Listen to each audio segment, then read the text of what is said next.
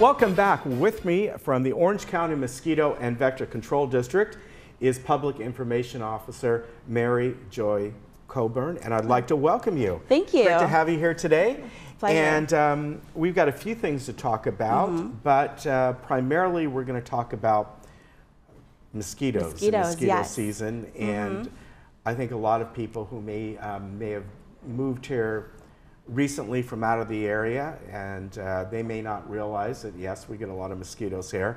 Of course, they get a lot more in the south and other parts of the United States, but we do get them here.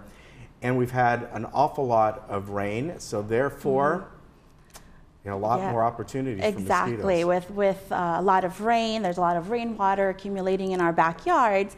And then with the warmer temperatures, that actually creates the perfect temperature or condition for these mosquitoes to breed. And, you know, it's really interesting because mosquitoes only need 5 days to complete their life cycle from egg to adult. So that's really fast. Yeah, that is very, very fast. Right. And we're going to be kind of going through some different slides here that give some information. But there's all different kinds of mosquitoes. And, you know, we have what I would call like the standard mosquito, you know, the southern house mosquito. And you know what I always want to ask when you folks come on? You get something sometimes flying around in your house that are bigger, and we used to call them mosquito hawks. Right. Am I right about that? But they're not mosquitoes, they're or are they? crane flies, and crane flies are attracted to light, and they come out, but they don't bite. Okay. So if you see anything larger, they're probably about the size of a quarter.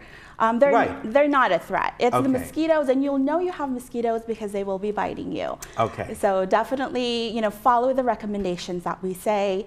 Mosquitoes need a little bit of water to live, especially the Culex fasciatus, or the southern house mosquito. That's easy for you to say.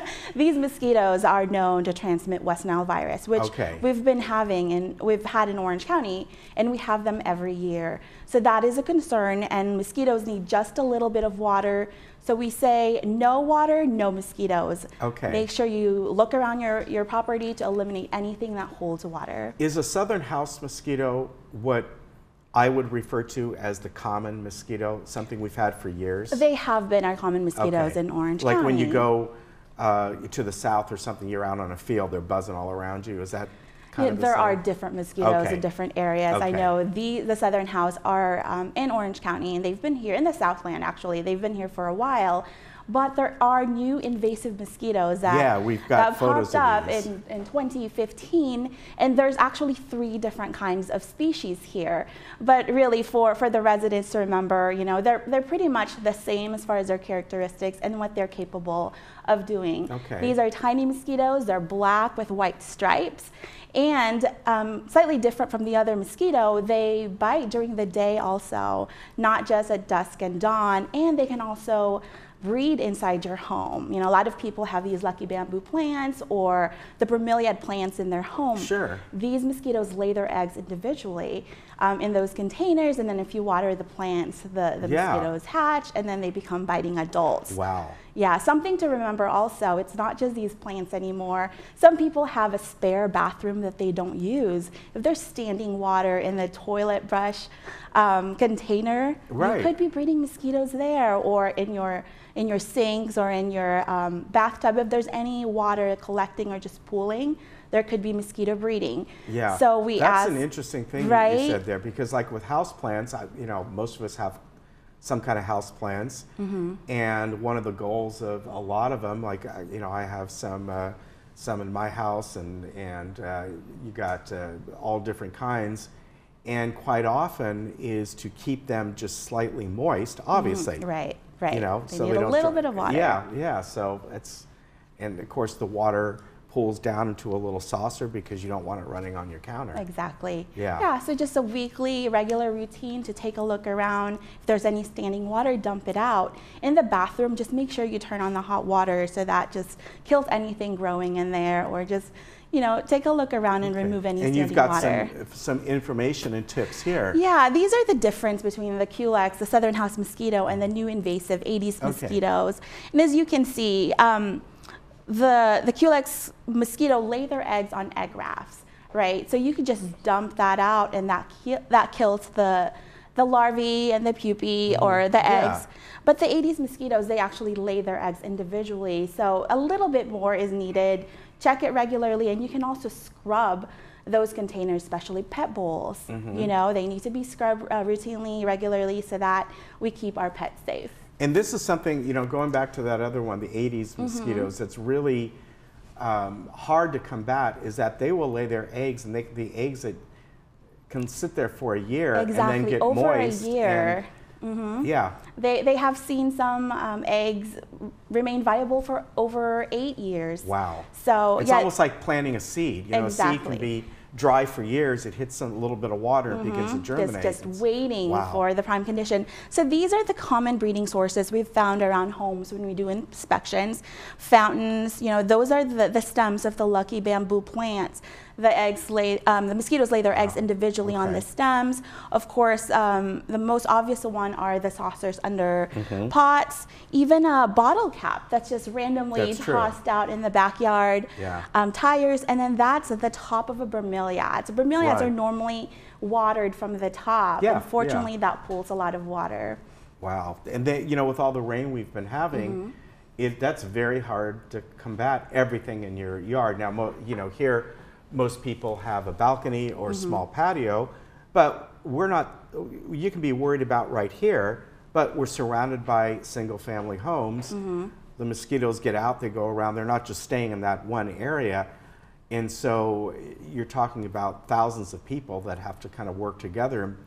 I know for me, after all this rain, if you walk through our yard, there's standing water everywhere, and you know, little cracks in the bricks or something. So we're trying to get the message out. Talk to your neighbors who may not be watching the show. We also have a meeting coming up, so we can talk to as many people as we can, so we can share the information.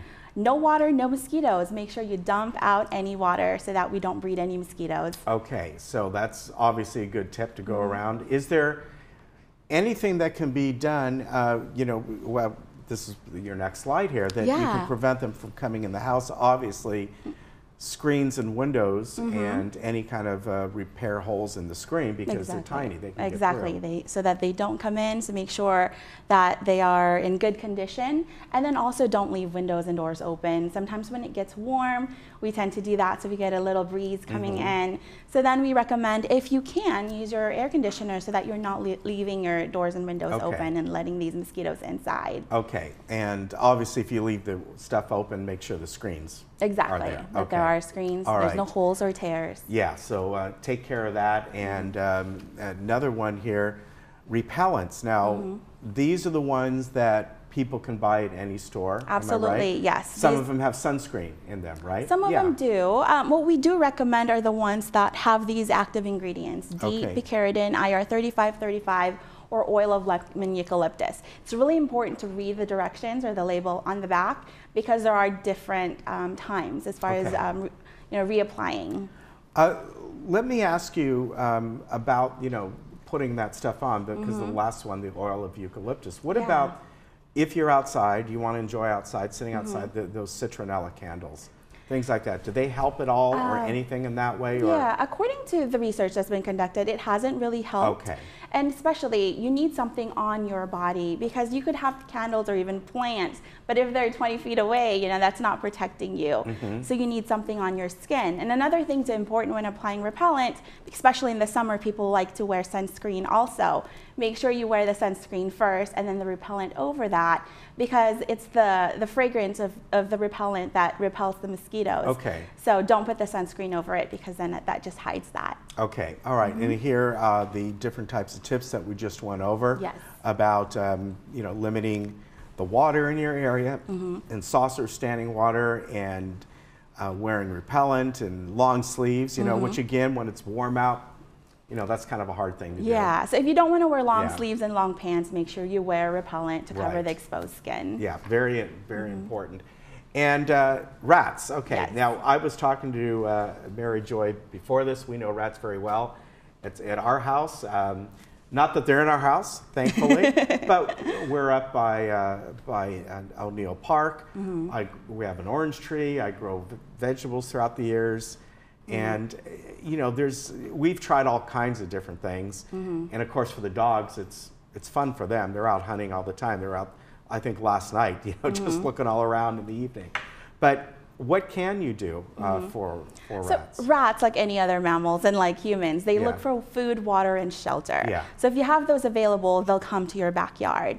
And so the best thing that we can do is to remove those things so that your backyard is no longer attractive to them. Like, why would they go to your yard if there's nothing for them there? Right. So removing those things are really important. I understand some people have gardens and they have fruits and vegetables. So the best thing to do would be when they're ripe, just to take them in so that they're not lying out there and not calling the rats to come and eat them. Yeah, so like I said, that happens a lot. With the orange trees, some of the oranges are up so high, it's hard to get to them. And you know what's worse is when I find a little rat in the spa laying in there. Yeah, usually on the inner tube drinking a mojito, but that's that's a whole nother thing. But here we go. Going back to these mosquitoes here. The invasive ones, they have a certain look to them. Yeah, like they're tiny, they're black with white stripes. They're aggressive daytime biters. Okay. And normally they bite you around the ankles because they're really smart. If they fly around your face, you're gonna kill them. So they're really smart in that sense. So they hang out in the lower extremities. If someone does get bitten by them, for the average person, does it feel any different than a regular mosquito bite? Yeah, because these mosquitoes are very new to Orange County, a lot of us have not developed any immunities against them or antibodies. So those who get bit, sometimes it's a larger welt than usual. They're extra itchy. Just because they are new and we're not used to them yet. Okay. But for a lot of people, they don't show any symptoms at all, so they don't know that they are bit. But we don't know which mosquito could bite us and could cause itches. Yeah, very true. Now here is a community meeting that's coming up. It's not until next month, but so we will certainly remind you of this. This will be right over at City Hall here on Thursday, April 25th at 1:30. And really, you're going to be there to present some of the same stuff we just saw here. And a little bit more. Okay. Yeah, we only had 10 minutes here, but we have over an hour there. We'll also be answering questions. We'll have a little setup so people can actually see what are, the breeding sources in their backyard. And hopefully they can point them out so they can go back home and eliminate them. Okay, and why, we talked a little about rats are annoying. There's things that can be done for that. The mosquitoes are much harder to combat. Especially when they are flying. So we are really trying to teach people to eliminate the mosquitoes when they're in their aquatic life stages, when they're in their rafts or larvae and pupae, because it's just in one area. When they're flying around, it's just much harder. Yeah, for sure. And that's why that's in your name, Orange County Mosquito and Vector Control. Years ago, it was just vector control. Right. So you're kind of emphasizing that now. And some people don't really know what vector is, and we have to explain that. I think a lot of people don't. All right, Mary Joy, thank you very much for coming on. It's been a pleasure. And we'll remind you, it's about a month from now, a little over a month from now, this meeting. And again, it will be April 25th. But for more information, anytime you want, go to ocvector.org. And we'll be right back.